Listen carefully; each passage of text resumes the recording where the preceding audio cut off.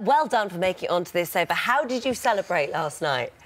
Just had 1 or 2 drinks. Nothing. Just remember I saw you. Yeah, no dancing. Yeah, nothing like that. So there was a dance-off then? There was a big dance-off. Max is still looking for his T-shirt. Oh, here you go! Yeah. So who's that? Is that you Me and Kem? Kem lifts me here. Does he? Ready?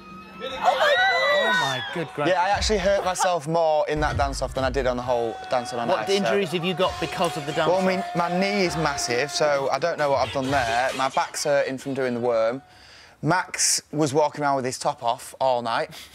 You would, though, wouldn't you? Let's be honest. Yeah. So I think he's still there, looking for his T-shirt somewhere. Oh, my goodness me. So you well and truly celebrated your win, I think everybody just let their hair down, and, like, it kind of all boiled over, and it was such an amazing experience, and everyone just was like, wow, we've been involved. And for you, too, you know, what a relief. We all deserved that night out. Like, it was such a relief, like, such an incredible journey, so much hard work, but every single day was just worth it for this one night.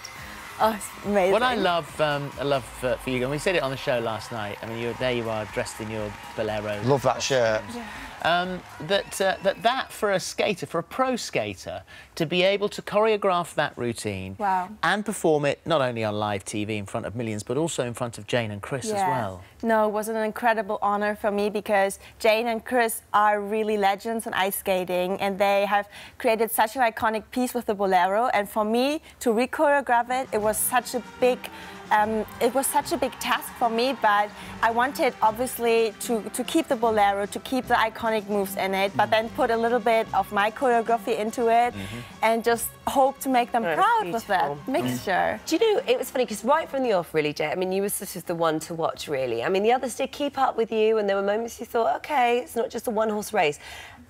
Given that, it wasn't a given. I mean, even in the final, there was no way that you were, like, absolutely going to walk away with that title. After every week, I just said to Vanessa, like, nothing is certain, so we need to keep working hard. Like, nothing's certain, and anything can happen. We saw it in the semis where I nearly dropped her. So anything could happen, and everyone was just improving each week. And Brooke's bolero was unbelievable. Like, she really pulled out the back. Max was amazing. Like, everybody in that show really raised the game. So we just kept saying, let's just keep doing us, keep working hard, keep trying to put these crazy, stupid tricks in, like... which you did. Some of the things Vanessa made me do, I can't believe it, but...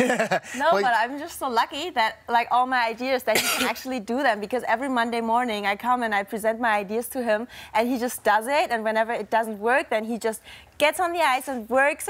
Really, he works so hard to actually create an amazing piece together with me.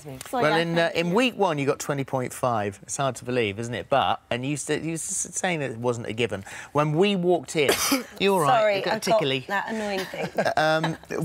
When we walked in, first day at the rink, don't do it. Stop it now. You're just pulling focus. You attention seeker. It's not all about you. I'm so sorry.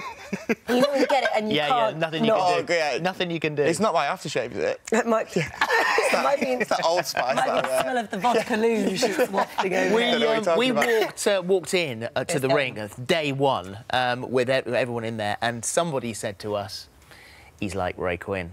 He's got that much promise. So we pretty much knew right from the word go that you were going to be good. However, on the tour... Oh,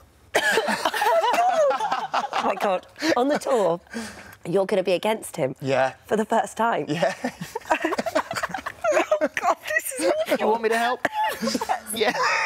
How does it feel? How does it feel knowing that you've got those two? He's a 2-times champion. Yeah, he's unbelievable. And just even to be put in the same bracket as Ray, because he is incredible, do you know what I mean? Like, so, yeah, I'm a bit nervous going against him every night, but the pressure's kind of off. Like, I'm so excited for tour, because we just get to skate and have fun on a big rink, and, like, yeah, it's going to be so much fun, but I'll try and give him a run for his money. Yeah. I doubt I will, but I'll try. Oh, you can do it. And so I assume then, in that case, you are straight in to rehearsals for the tour. We start rehearsals tomorrow. Do you really? What are you going to do about that knee? I don't know. Like, I need that sorting, don't I?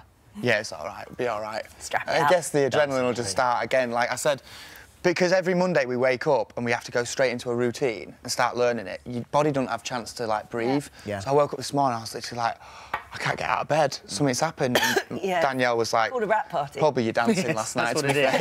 Yeah. And for you, you've got new routines to choreograph, and also a big arena rink is bigger than our rink. Yeah. Well, actually, we only have to re-choreograph our numbers. So we take the numbers that we have done in the show so that everybody can watch them actually live. We just have to make them suitable for a big rink. So it's a little bit like, for me, the pressure's kind of off right now. So I actually just get to skate and enjoy myself with Jake on the ice. And there's not so much pressure anymore, but yeah, it's just skating. So like, what do you want more? I just love it. Well, and you're going to keep it up, obviously, after 100%. 100%. I literally love it. And Vanessa has been incredible. Like, her choreography each week, it just blew my mind. And it was like, what a partner to have. Like, I'm so lucky. Like, I would be heartbroken if he didn't continue afterwards, because that was my main goal. Like, on my audition, I said I want to make my celebrity, no matter who is my celebrity, I want to make him love ice skating at the end of this, and he loves it. So. Oh, well done. Good job you didn't get Anthony Cotton then. I would make him love ice skating. Yeah, I'm sure you would.